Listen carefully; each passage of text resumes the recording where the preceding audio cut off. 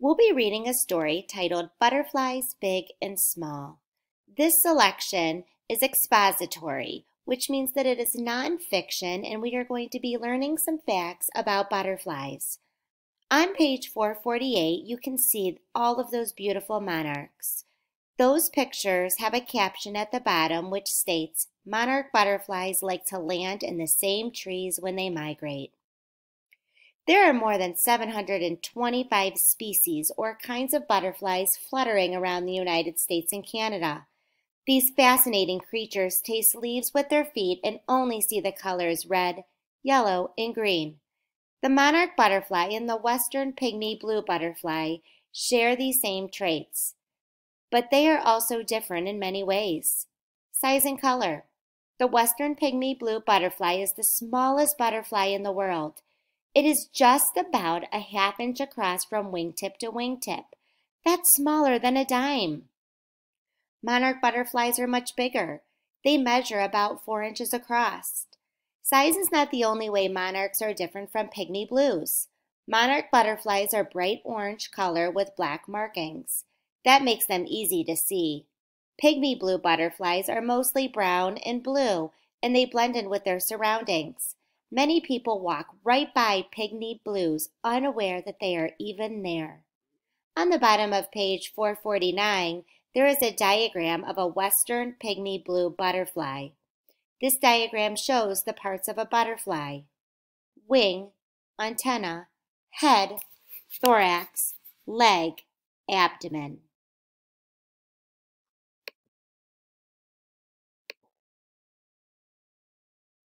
Moving around.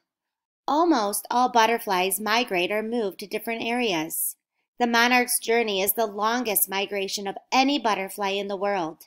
It spends summers in northern United States and Canada. Then it migrates south to Mexico in early fall. Many monarchs travel more than 3,000 miles. Western pygmy blue butterflies inhabit southwestern deserts and marshes from California to Texas. They migrate short distances north to Oregon, and also to Arkansas and Nebraska. Both monarchs and blue pygmies migrate when the weather gets chilly. Butterflies are cold-blooded insects. They are hot when the weather is hot and cold when the weather is cold. As a result, both butterflies migrate to stay warm. They also journey north or south to find food. Boys and girls, before I go to the next section titled Finding Food, I'd like for you to go down to the bottom of page 450 and look at that map. It's titled Butterfly Migration. You can see that there is a map key, and the orange arrows show the monarch butterfly's migration route, and the blue arrow shows the western pygmy blue butterfly's migration route.